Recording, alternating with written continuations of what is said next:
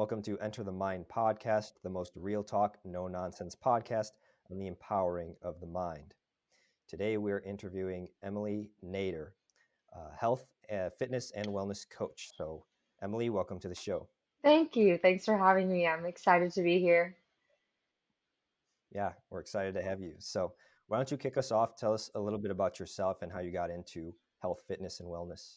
Sure. So I've always been pretty curious about the human body, how it works. I've always believed it to be like this incredible thing. Like when we get a cut, it knows how to heal itself. And same thing goes for like injuries. So I studied it in college, and the more I just kind of went through life and the experiences that I've had, I just kept learning more and more about how amazing it really is. And really, what kind of kick-started me into it was getting diagnosed with depression when I was in college and kind of utilizing movement as my main tool for dealing with the, I guess, symptoms of depression and kind of allowing myself to really explore like my body's potential and seeing how strong my mind could get through movement.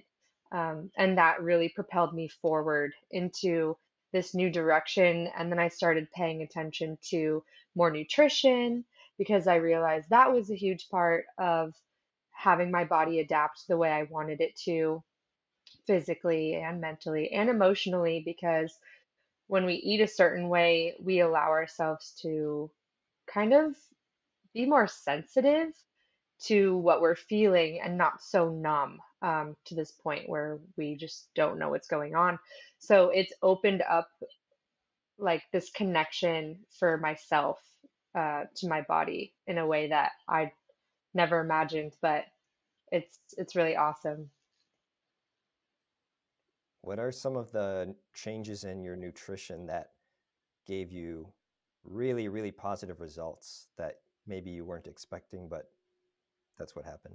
Yeah, I never really, I feel like most people, and I can't speak for everybody, I'll just speak from but essentially, I didn't really change my diet until there was a medical reason. And I feel like a lot of times we we feel like we don't need to make a change unless there's an actual like sense of urgency to do so. So I got diagnosed with a hormone disorder, and my doctor told me that I needed to be gluten free. Otherwise, I was going to lead down the track of pre-diabetes, obesity, excessive weight gain, not, and just all these other symptoms and problems that I'd be dealing with if I didn't cut out gluten and dairy and refined sugar. And at first, that sounded like a lot to me. I was like, what am I going to eat? That's literally everything that I eat, like pizza, beer, hamburgers. Like, what am I going to eat?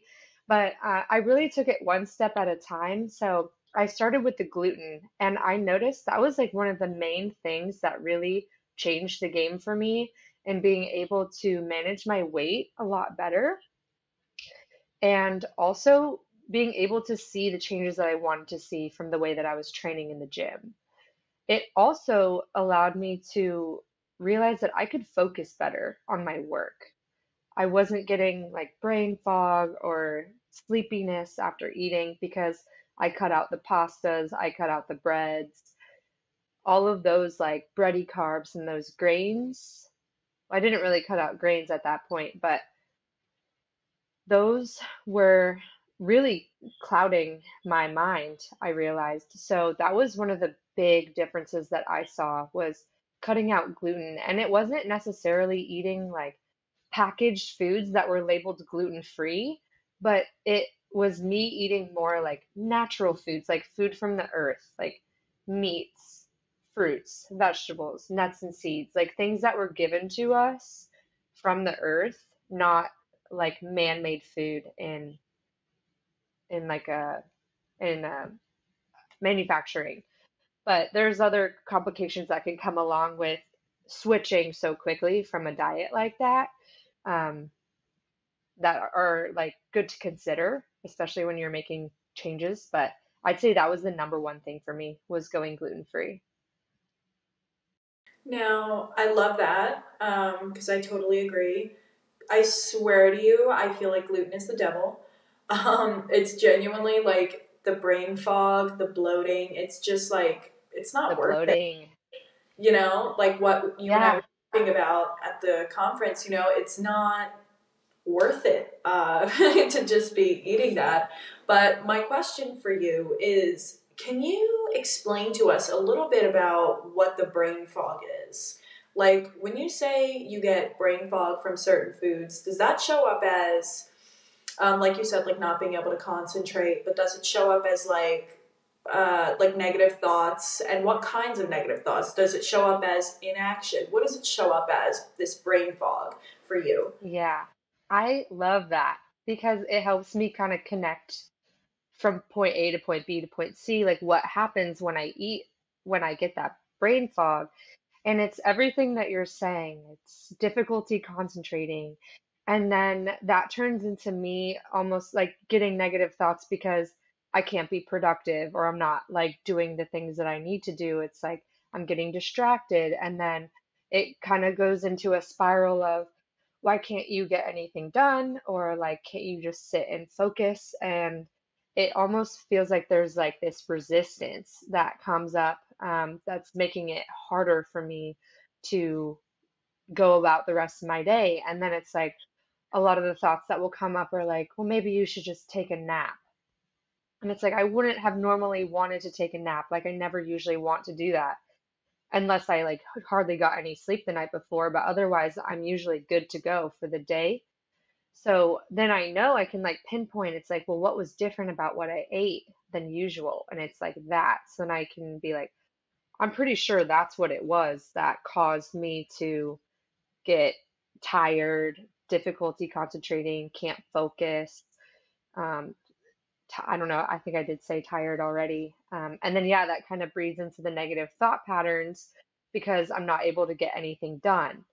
And it's a little funky. I feel like everyone has their own thing, but I've also been diagnosed with ADHD, and that's a huge part of my health journey as well because I got off prescription drugs from that. I've been off for like at least 4 years now.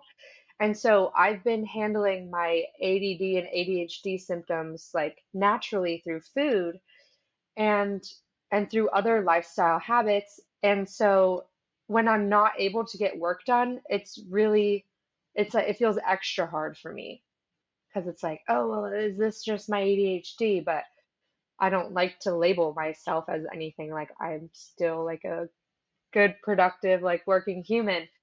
But then I just remind myself with those negative thought patterns, like, be gracious, be kind to myself. Like sometimes I really just can't help it. But then the way that I do help it is by just not eating those grains, because like you said, or the gluten, because it's just not worth it because it leads down this like road of I can't get any work done. Yeah, it's a spiral. Yeah, yeah. Thanks for And the explaining. bloating, Oh my God, it's so that's vicious, huge. so Because huge. not to get too TMI, but like everyone deals with these problems on another level or whatever, but it stalks me up. Like I can't go to the bathroom for like it throws off my regularity for my digestive system. And I know that that's what it is, the gluten. For sure. So, what were the biggest culprits of the gluten, like that you were eating, like slices of wheat bread, or like what kind of things did you remove? Yeah, at first I had no idea. It I think what I was a lot of what I was eating was like like hamburgers were one of my favorite things to eat. So like the buns, those have gluten in them. Pasta, pizza, all the crust. Luckily now there's a lot of substitutes for those things if you still want to eat those types of foods. But yeah, essentially I removed all the bready stuff. That was all gone. And then everything else, oh, beer was another thing. I was drinking a lot of beer, and that was one of my favorite things to do, like being social, was just sip on a beer. I knew it was like I can't drink beer anymore. So I was like, okay, no more beer, but I just switched that over to like hard kombucha or like seltzers or tequila if I was or wine if I was gonna have a drink. But so beer was the main liquid culprit that I feel like a lot of people don't realize. It's like, oh, I feel bloated like after drinking a beer. It could be the gluten in the beer. So, Totally. Yeah, I can see that. I love the proactiveness in your approach of removing foods and seeing what happens. I hmm think it's the great way to go. yeah. I feel like going off of that too, it's like I like to think of it as like an experiment in a way, like you looking at yourself, like logging the data, looking at yourself like non-judgmentally with food, being like, okay, I'm just gonna start to pay attention a little bit more and like kind of connect to my physical body and be like how do I feel? Do I have a stomach ache? Do I feel nauseous? Like what are the symptoms that my body's telling me that either like that was good or like maybe not so good? So, I like the idea of viewing yourself as an experiment, because I feel like it's one of the best ways to be non judgmental with yourself. Because it's like if you look at yourself as you're experimenting, with like a bunch of stuff, whether mental, physical, food, any of that, mhm. it's almost like you don't have to try to take the judgment out. The judgment is just It's out. just removed. Yeah, It's not in the ingredients for experimenting. Um, exactly. so that's a great mindset to go into it as. hmm Yeah, because it's just seeing what works and what doesn't. And at different points in your life, one thing might work, and then later down the line, it might not work anymore. And then you have to get back into experimentation mode, being like, okay, well, what were the variables and what were the factors in my life that was making this work or not work at the time? And then what does my life look like now? And like, what is going to be the best thing for me, like that I need that's going to nourish me, like right now? Hmm. Yeah, agreed.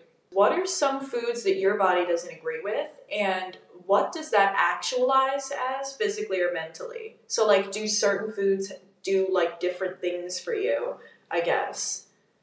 Yeah, I love that question too, because it's not just the gluten, and it will be a little bit different, I think, for myself, depending, but usually the physical feeling symptoms are pretty similar. Some are more subtle than others. So it took me a long time to figure this out. And as I was going down, it's like, how can I just feel better and better and better? So after I cut out the gluten, I started with dairy after that because I noticed my skin was kind of like just acne and like not very clear. And even the smallest bit of dairy for some people can throw their hormones like out of whack. So understanding myself, knowing, okay, I'm trying to balance my hormones, so I'm just going to remove that from the picture. And I noticed I started to feel just better in general. It wasn't like cheese was bothering my stomach or anything like that. Um, like I didn't think I was lactose from eating like yogurt or anything, but I just wanted to remove it from my skin and I felt better. And then after that, I started cutting out the refined sugar, refined carbs. So I really minimized the amount of processed food I was eating. So, like, if I was going to have sugar, it would have to be cane sugar or from maple syrup or from agave, or just naturally occurring in like fruits and some amount of vegetables has some sugar too. And I noticed that I like my energy levels just increased from doing that, from eating like real food. And I didn't notice it at first that maybe I was a little bit drained or tired, but I noticed after I removed it that my energy levels just like increased like a lot more. And I just felt more clear in my head. And then same thing experimenting with corn. It took me a long time to do that because I kind of leaned on corn. I know that sounds weird, but like tacos, for example. So like I couldn't eat flour tortillas, but I could eat corn tortillas. and I love tacos. So I was eating tacos a good amount, and but I was eating the corn tortilla, and I was eating a lot of like tortilla chips, and I started to learn more about my hormones and stuff, and I was like, and just the way that corn is grown in America too. There's just a lot of pesticides with the corn, which is an endocrine disruptor. So I was like, I'm gonna remove corn for my hormones and see what happens. And I just felt better. It wasn't that I felt horrible eating corn. It was just like I felt better not eating corn. And then I've like done so many experiments on myself with food.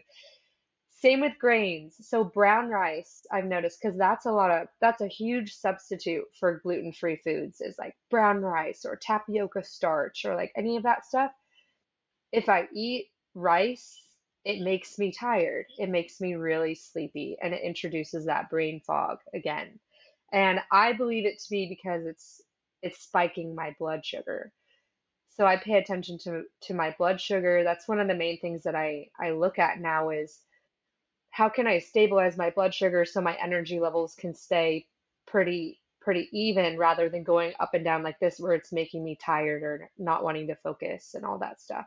So I still eat rice and I still eat oats and like grains like that, but I just try to take it down a notch, like only eat a small amount, and then I have like certain biohacks that I do to like mitigate the amount of blood sugar spike that I might have. And then lastly, alcohol, I have to mention it because it's so prevalent in our society. It's like such a normal thing for everyone to have. However, I noticed that when I did cut out alcohol, the amount of clarity that I had, like my cognitive benefits, incredible. Like I just felt so much more clear, level-headed, and it takes the time to get there. Like even one drink can almost like throw me out of this like sense of clarity that I have. But then at the same time too, it's like, okay, yes, live a little, have a good time, don't let it bother you. But I just noticed that when I cut out alcohol for like 2 or 3 months, I just felt like that was the best I've ever felt physically and mentally. Have you brought these learnings and knowledge to your clients? Have you been able to help them achieve any changes like you did? Yeah, so I really, with my clients, I'm a big believer in, if, because I don't really like people telling me like exactly what I need to do, like unsolicited advice, unless I ask for it, where then it is solicited. So I like to ask my clients questions in what their goals are and what they're looking to achieve and what they've tried in the past to get there and whether it worked or didn't work. And I'll offer light suggestions if they'll allow me to, in telling them like what's worked for me, and kind of again like giving them the idea of you can try this out, like the experiment thing, see if it works for you. If it doesn't, it doesn't. And if it does, then great. And if it doesn't, we'll go back to the drawing board and find out something that does work for you. But we'll try this thing for a period of time and see kind of the results that you get from it. And just like be open to kind of what comes up. And I think with changing any sort of habit or routine, there's always a sense of uncomfortability. If that's a word. And it's getting used to that too, because it could be like at first you might not like it just because it's different, but really giving it enough time to set in the change and be like, okay, you know what, actually I'm used to this now and it feels better. So I kind of experiment with them, but I never like telling people what to do because it almost creates this like defensiveness. So I like to, have them bring up to me what they're working on, or what they'd like to achieve, and then we can take the steps to get there. Versus like I don't just go, okay, all of my clients need to do this, because if their goal isn't the same as mine, then it's not like it just, it may be better for their health. Or like for example, I guess like I have a client who is really like he loves where he's at right now, feels great, is moving his body, is eating well. But for example, if if somebody was like, I want to gain more weight and like I want to get big, like muscle wise, and they'd be like, okay, this is what you need to do.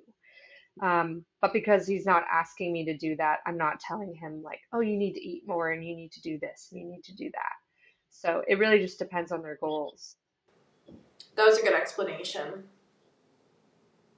Thank you. You're welcome.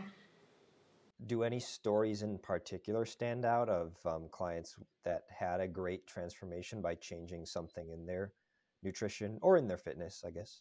Yeah, I think one of the main things with nutrition that I feel like it's almost a gateway to understanding yourself better in your own habits in terms of emotional, or like your emotions and even your spiritual self, and understanding even your thought patterns that you have around food. So I did a group training program that went really well, and it wasn't necessarily only about the nutrition on our plate, but it was about like how are we nourishing ourselves like off of the plate and in our life, because a lot of times people focus on, like, there's this crazy statistic in the health industry, like huge industry, that like 90% of people, or 90% of the money that's spent in that industry is spent on weight loss interventions, like diet teas or like meal replacement shakes, trainers, all that stuff, everything to like lose weight.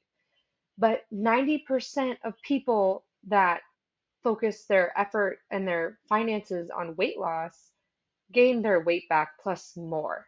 So that just shows that the problem doesn't lie in the physical, like, weight loss. You can lose the weight, and then usually people's mindset once they lose the weight is, okay, I've done it, and then they go back to like whatever they were doing before. So it's not sustainable. So what I like worked on with this group that went pretty well was that we focused on the mindset around food and our habits and our patterns around it as well. So you can create like a story in your head about why you need to eat. But if you recognize your emotions around that time or while you're eating, if you like stop and you're like, I'm stressed out. Like maybe this is why I am eating. Because like a lot of people will just mindlessly eat. Or if you've told yourself, even growing up, like I know, like God bless like my mom and family, but there were still comments about my weight growing up as a kid, and so it was something that I've always been subconscious about, or even conscious about when it comes to food, because there's a story. It's like, oh, if you're gonna eat that, like you're gonna get fat. And it's like, oh no, you can't eat that. And then it turns into like restriction and all this stuff. So I find that this comes up for a lot, especially of women, like my female clients. This comes up a lot for them where it's like always just like this fear. They place this fear around food. And so working on like removing that so we can be more comfortable, and then really kind of trying to backtrack and understand like where is this fear even coming from? So it could be as simple as, like I said, like hearing this story when you've grown up as a kid, like, oh, if I eat this, like I'm gonna become overweight, so like I can't. But then we like feed ourselves into this like binging and restriction and whatever it is, however it like manifests. So what my clients have said is they love coming off of my program and feeling like they're more health conscious, like they're more aware of themselves and kind of where their habits are coming from, because really to make any sort of lasting change, you need to have that self-awareness. So that's what I really love to work on with my clients, is bringing that sense of awareness. And I believe that looking at our plate and our food and our habits around that gives us a portal to understanding ourselves better. It's really interesting to me, because then that's something that my clients have that they can carry on throughout. Like, because my goal is not to have people work with me forever. Like, I want people to be able to rely on themselves to know themselves, to take care of themselves, and be able to do that on their own. But I'm like here for them to have that level of accountability and helping them understand how it's all working together. So if they tell me like I have this new level of awareness around myself and my health, it's amazing. Yeah, that's great stuff. The word awareness keeps coming into my mind as I'm listening to you speak and share your Hmm. perspective. You seem very aware and very open to the feedback from reality whenever you try something new. It's again, that's just another way of saying experimentation, Yeah, basically. exactly. But that's so crucial. I think a lot of people could benefit from being more experimental when it comes Hmm. to their diet, to their exercise, all sorts of things.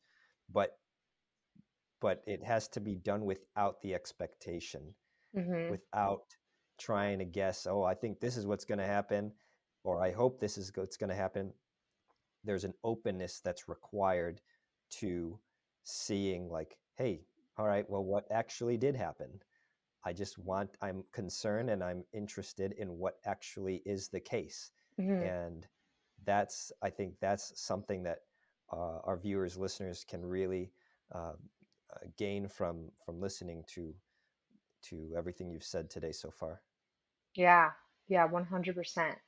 It's super crucial to have that mindset and like you said, the expectation of that you're going to get a certain result out of one particular thing that you're doing. I mean, it's always great to have that hope, and want that for yourself. But yeah, just really being open to whatever happens and knowing that regardless, you're moving forward because you're learning more about yourself and like what works and what doesn't.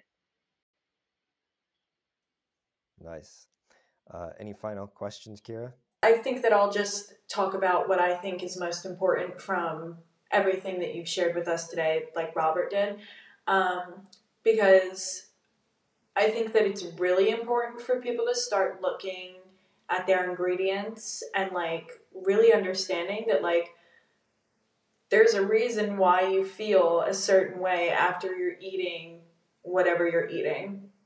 And um, I think it's really interesting your fact about um, it's not the physical that's the issue. It's something more than that. And because you said that everyone who's like buying like the weight loss stuff and like trying to shed the weight and everything, they do, but then they gain back that plus more.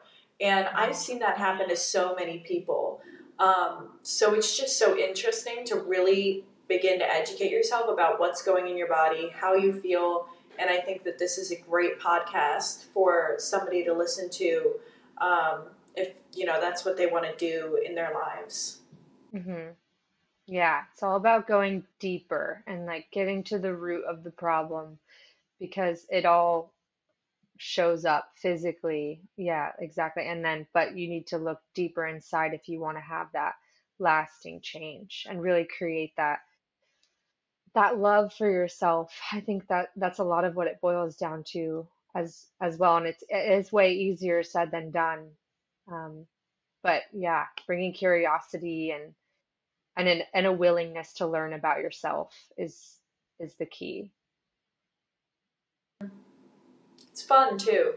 Yeah, It's it's so fun. it's a fun process. Yeah. I remember I did like the Arbonne cleanse years ago, and Hmm. I didn't drink for 30 days, and then I think I did it like twice in a row. Like I did like two cleanses because I just loved how I felt. So Hmm. I didn't drink again for a month, and I didn't eat the corn and things like that. Which reminds me, I thought that your corn thing was interesting because Hmm. like I feel like corn shells they're so much better right than the flours, but then I feel like maybe I eat them, and I don't know, something has been like stirring like in the back of my mind lately. It's like I'm not sure if I agree with this Yeah. corn shell. I don't know. So that's Yeah. interesting. Yeah. Yeah, and that's a great example too. If you have a thought like that coming up, like we were like, maybe this isn't working for me, lean into that and get curious about it and be like, maybe I should try to get rid of corn. Because I've had people say to me like asking me about the gluten thing because they're like curious. They're like, I don't know if it's working for me actually because my stomach hurts and I get tired every time I eat pasta. And I'm like, it could be the gluten. And they're like, yeah, I've been curious about trying it. So if you have those thoughts, they're coming up for a reason, right? Like you want to look into that and and see kind of that's where you can go toward experimenting. Be like, okay, this is something that I can work with. Agreed. Yeah. Agreed. And yeah, it's fun. I mean, I'm excited. You know, I was talking to you about going on a cleanse and flushing this out. It's a great motivator and inspire to get me going. Good. Yeah. Yeah, that's good. Me too. I'm Yeah, like, what can I do now? Like I need to Juice get cleanse, yeah, wheatgrass. those are fun. I like wheatgrass. I'd love to reintroduce wheatgrass. It's been a while for me. Did that make you bloat? It was so long ago. Like I would just randomly go to Jamba Juice and be like, I'll take a wheatgrass shot, but it was like years ago. Like I wouldn't even be able to tell you if, like how I felt afterward. Okay, that's interesting. But Yeah, I worth don't know. trying. It's like I've taken some shots before. I know that it's really hydrating. Hmm. But then I also feel like something inside of it. It's almost like it bloats me, but then like the bloat goes right down. It's almost like it was like a beneficial bloat of the Hmm. wheatgrass. So that's interesting too. Hmm. What about you, Robert? Take shots of wheatgrass? I don't, but I do think that I bloat when I consume gluten. So, um, going to look at that and see how I can make adjustments. So, like Kira said, very, very inspiring lessons today, Emily. So, Good. Yeah, I'm uh, glad. And let me know how it goes. yeah, oh yeah, we'll be in touch for sure. And as a segue, if people want to learn more about your information, your practice, how can they find out more? Right. So I feel like Instagram's kind of like my main hub at the moment. So you can find me on Instagram at Emily Nader Fit, and that's Nader. On there, you can find my link tree. It links up to my site, and I have a guide on there that will help you kind of understand. Like, it's like a good starter point in getting to know yourself and your diet and like what foods to eat. So, that link is on there too. So you can just find me on Instagram, and it's all there in my bio. Great Yay! stuff. Thanks so much for coming on, Emily. Thank you so much for having me. Yeah. Thank you. Take care. And we'll see you all in the next episode.